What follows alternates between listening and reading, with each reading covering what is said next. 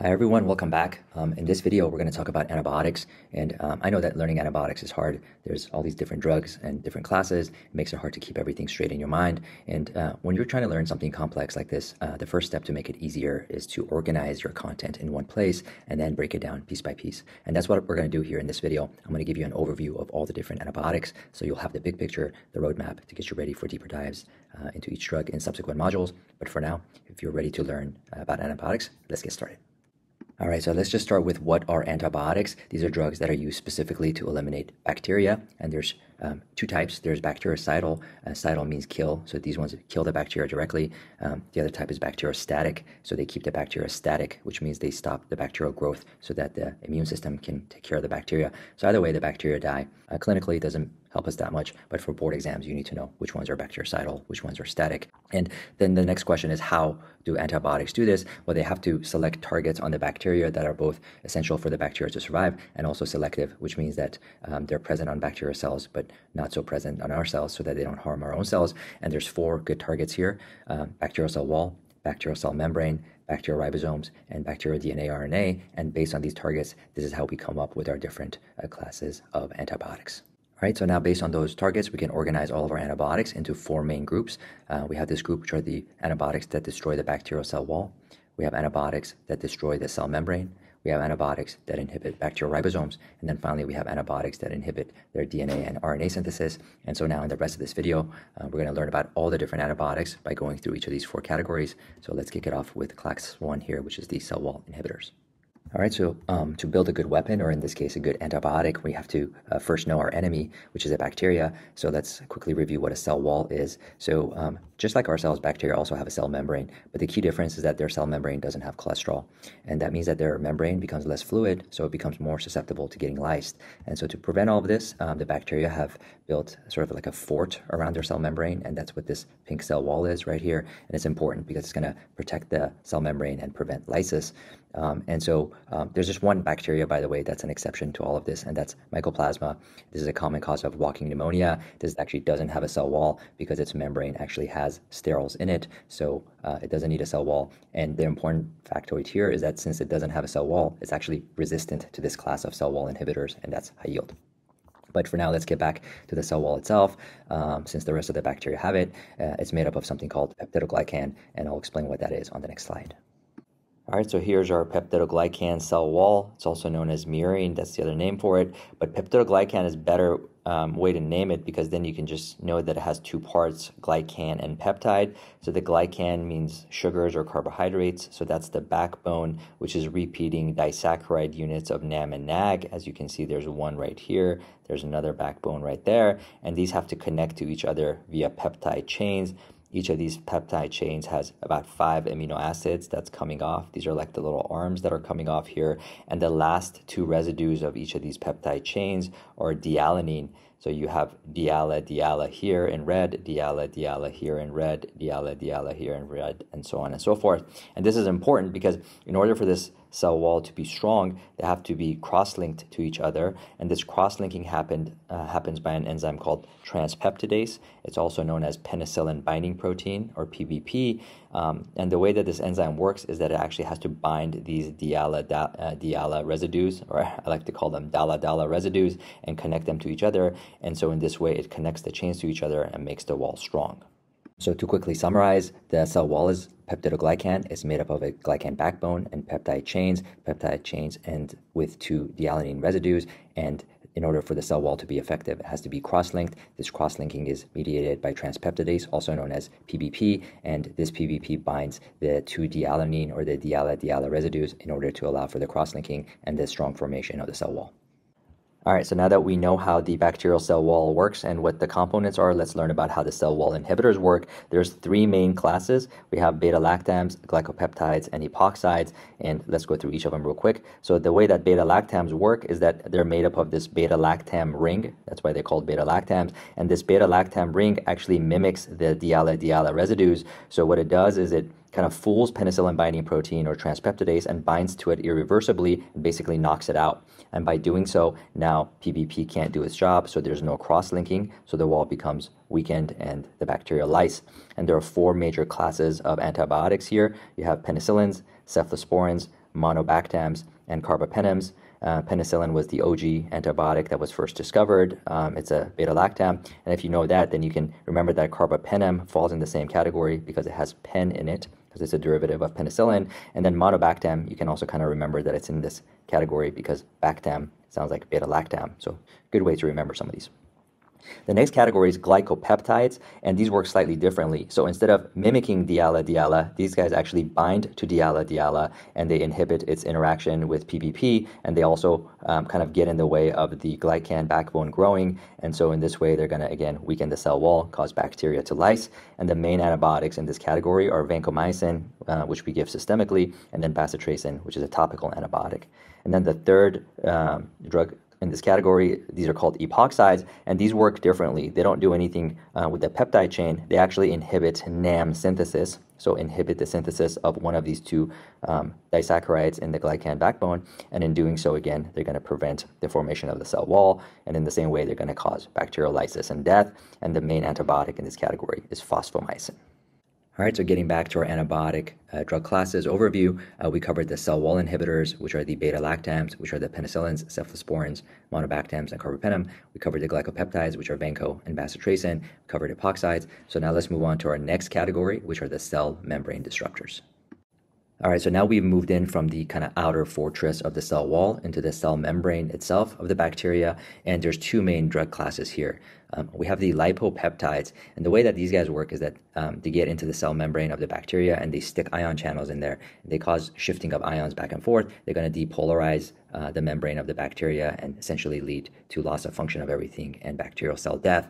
And what's important about these ones to recognize is that they're mostly active against gram-positive bacteria, and we usually reserve them to treat the highly resistant ones, which are MRSA, and the main drug here is daptomycin. So key takeaway here is that lipopeptides are mostly effective against gram-positive bacteria.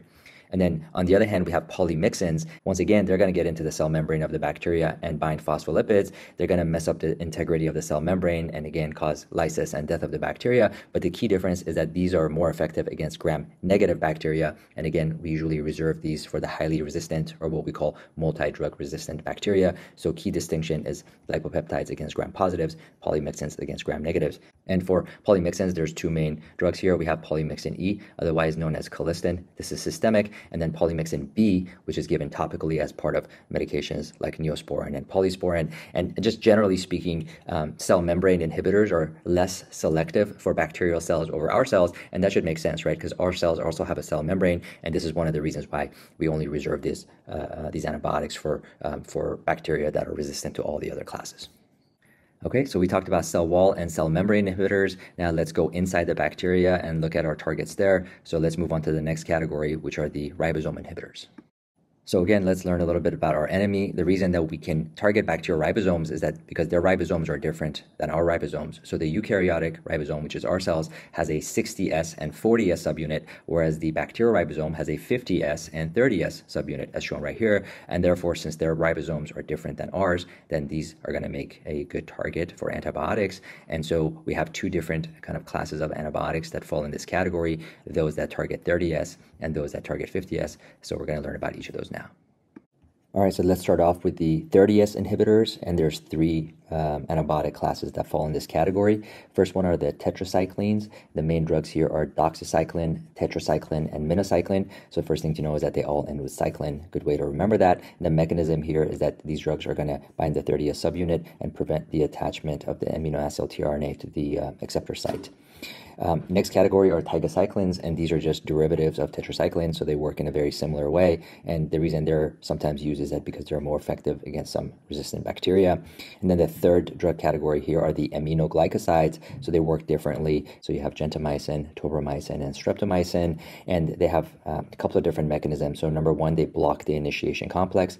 They also block translocation, and they can cause codon misreading, which is going to cause abnormal proteins to be made, which can cause the bacteria to die. A couple of important things to know about the aminoglycosides is that they actually require oxygen for uptake. So I think of amino glycosides because they need O or oxygen for uptake. So that means that they're only effective against aerobic bacteria. So that's high yield. The other high yield thing is that their binding to the ribosome is irreversible. They're actually bactericidal, and that's in contrast to all the other ribosome inhibitors that are primarily bacteriostatic. So the high yield things for aminoglycosides to know is that they're only effective against aerobic bacteria, their binding is irreversible, and they're bactericidal.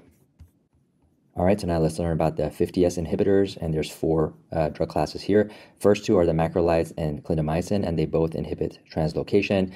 Two most common macrolides that are used are azithromycin, which is often prescribed as something called Z-Pak for treatment of bacterial bronchitis or atypical pneumonia, and then erythromycin, which is an eye ointment that's usually given for conjunctivitis. Clindamycin is commonly used for infection caused by anaerobic bacteria when these infections occur above the diaphragm. So, for example, inside the mouth or in the lungs, and that's because clindamycin has good tissue penetration there and is particularly effective against those bacteria. So that's important to know for anaerobic infections above the diaphragm. Linezolid is the third drug class here in this category, and this one works differently. It inhibits the formation of the initiation complex, and one important side effect to know about linezolid is that it can cause something called serotonin syndrome if taken concurrently with other medications like SSRIs, can lead to elevated levels of serotonin, and so that's an important side effect of linezolid. And then finally, the fourth drug in this category is chloramphenicol, and this one works by inhibiting the enzyme peptidyl transferase, and chloramphenicol is very rarely used. I have never seen it in my clinical practice, but it does show up at USMLE Hospital, so you need to know it. And the reason for all of that is that because it has severe side effects, it can cause aplastic anemia, and then it can also cause something called gray baby syndrome, which is basically in infants and newborns. It can cause cardiovascular collapse, which causes their skin to become cyanotic and kind of ashen gray and blue, and that's where the name came from. That's why this is very rarely used, but you need to know it for board exams, and you need to know these side effects. So these are the four main drug classes that are 50S inhibitors. All right, so here's a quick recap of all the ribosome inhibitors. So we have the 30S inhibitors down here. We have the tetracyclines, and they work by inhibiting the binding of amino acid tRNA to the acceptor site. And then you have the aminoglycosides, and they have a couple of different mechanisms. They inhibit the initiation complex, they inhibit translocation, and they cause misreading of codons. And then up here, you have the four drugs that are the 50S inhibitors. So we have macrolides and clindamycin that inhibit translocation. You have linezolid that inhibits formation of the initiation complex. Then you have chloramphenicol that inhibits the enzyme peptidyl transferase. And one more thing is that these are all bacteriostatic, except aminoglycosides, as I mentioned earlier, are bactericidal.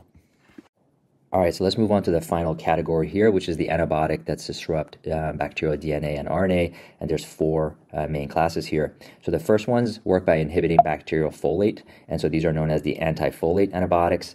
The main drugs here are sulfonamides, dapsone, and trimethoprim, and by inhibiting bacterial folate, they're going to decrease the synthesis of nucleotides and DNA, which is going to cause bacterial death.